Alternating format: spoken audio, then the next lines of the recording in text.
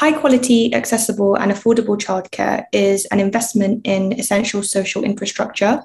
High quality childcare between the ages of 0 to 5 helps to narrow the attainment gap between low income children and their more advantaged peers, which reduces inequalities and creates benefits that last throughout a child's time in school and way beyond.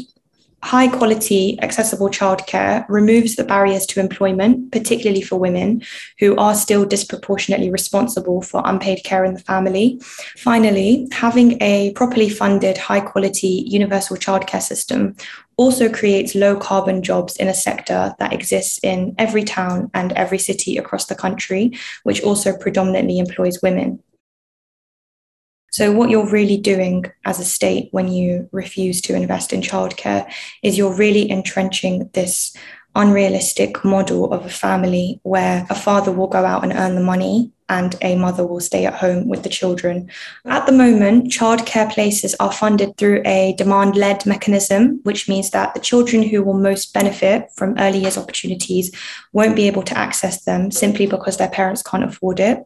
The final barrier I'll mention, even though there are plenty, is the low-paid workforce and high staff turnover in the early years sector.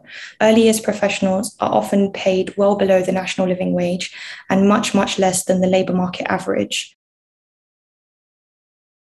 As a matter of urgency, the first measure that can be taken is the government has to revise the free hours funding so that it reflects the true cost of provision of these hours.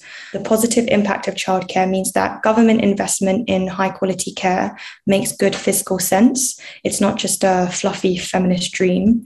In the long term, the Women's Budget Group advocates for a universal free childcare system with well-paid and highly qualified staff.